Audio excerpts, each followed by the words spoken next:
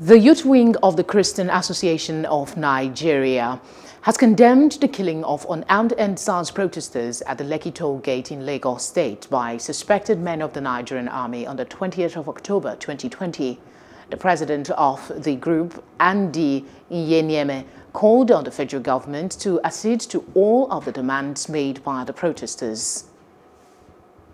The killings at the Lekki, and we ask government to find the perpetrators and bring them to book immediately.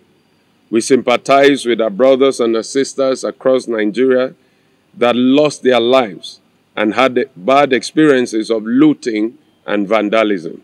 We implore the federal government to implement those demands it actually accepted with a faster resolution. We need to learn to love ourselves first, in all our glory and our imperfections. If we cannot love ourselves, we cannot fully open to our ability to love our nation, Nigeria, and the potential to create. Hello, hope you enjoyed the news. Please do subscribe to our YouTube channel and don't forget to hit the notification button so you get notified about fresh news updates.